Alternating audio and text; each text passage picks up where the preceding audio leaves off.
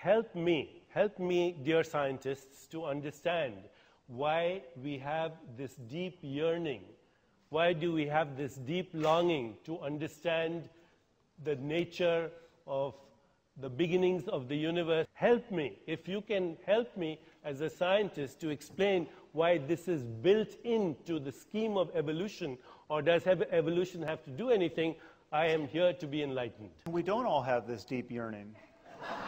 If you took the 100,000 people on planet Earth at this moment who felt this deep yearning to understand our place in the universe most acutely, and you dispatch them, we would be left without a lot of people thinking about the origins of the universe in any real sense. People want to be happy.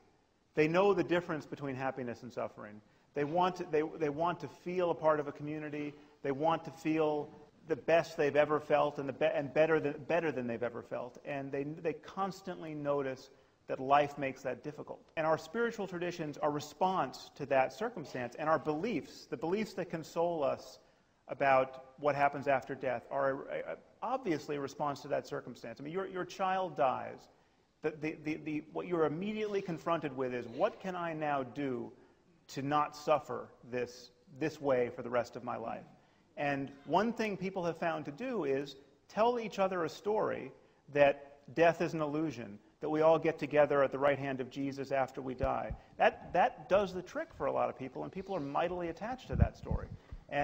But that story is really, both in its products and in the way of getting there, the antithesis of the scientific frame of mind.